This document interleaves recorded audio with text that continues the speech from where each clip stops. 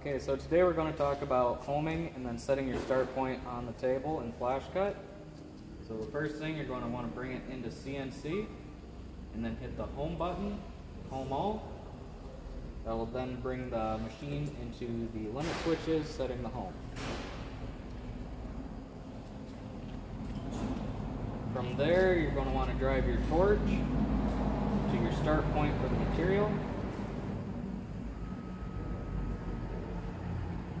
For now, I'm just going to drive it out onto the table to make things quicker.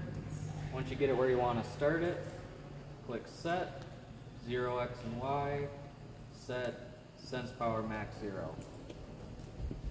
From there, you can hit play and you should be good to go.